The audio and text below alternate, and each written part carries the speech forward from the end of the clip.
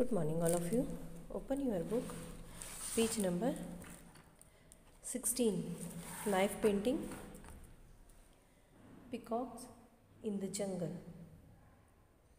Observe the picture of peacock given here and draw the same on the next page by following the step given below. Okay, so draw the picture and then apply pastels randomly as shown in step 1. After that, put dark tone as shown in step 2.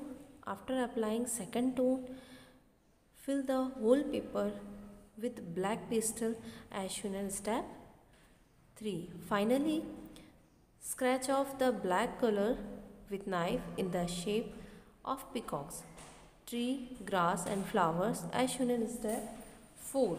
Okay, so let's start. For this page